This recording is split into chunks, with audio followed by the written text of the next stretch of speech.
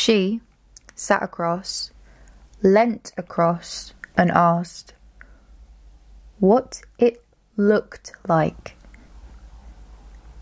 The overt politeness, every second I'd not trembled nor stumbled, smiled with eye contact, mimicked her posture. I'm just like you look.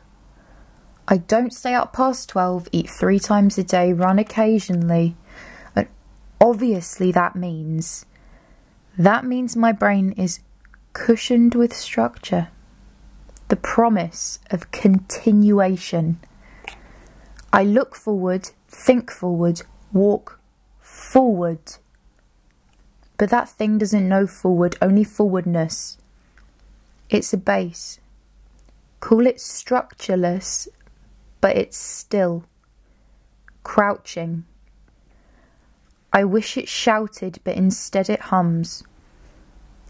Horizontal melodies. What's left to confess? Why don't you speak?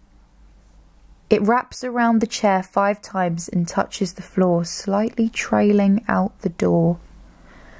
Draped at first, but now far more tense. Tiny hand squeezing till I become sand. I slump against, clump against, more, the chair, softer than before. It tells me I'm not what I am, and what I am never was. Until I don't believe that am is a constant, or see how anything could seem to possess sense. It wants to scream, but instead frustration like sticky fluid leaks from the gaps in its knitted face. A mess, and I'm surrounded by stick. Breath has got tacky and I feel my spit. She reconciles, but shadows grow, and I remember. The train is currently stuck at a red signal. Will be on the move again as soon as possible.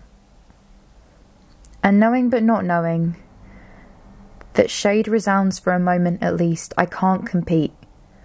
I quietly but not impressively breathe. And it scowls so knowingly. I remember that I'm a project of incomplete, non-retractable works, as it projects the faults, grumbling, stumbled once, then crouching. I want to leave. But I think the room is still stuck at a red signal. That was definitely a sympathetic nod. But half the room is warping, eyes deadpan, drip into the deepest holes I want to fall into, spill into. The gentle shift in the air towards. I have crunched my hands, my nails are in my palms, and a small stain makes me look like a child. 2 thin strings rise towards the ceiling, trace the outer side of the wall, clinging to the corner, pieces hang. It, I say. I don't want to think about. It recognises its name.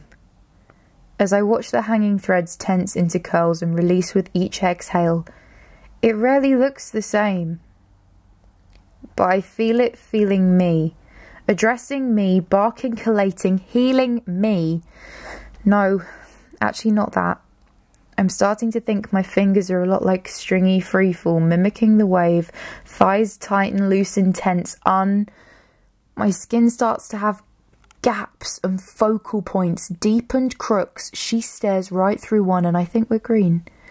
Leaning my hand away from me, so I can't see the similarity. Regain a professional adult tone. Thank her for efficiently corrupting the distance I'd been maintaining. I stand up and I'm touching each string strand, cold, drooping.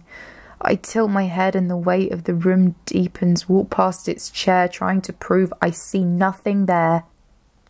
The air in the room angular and leaning. Strands flailing, now plucking. I can feel my skin covering in condensation from all the smothering.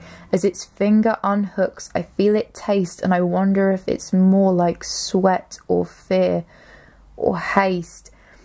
As an inaudible pop, and I berate my belief and trust as I walk away.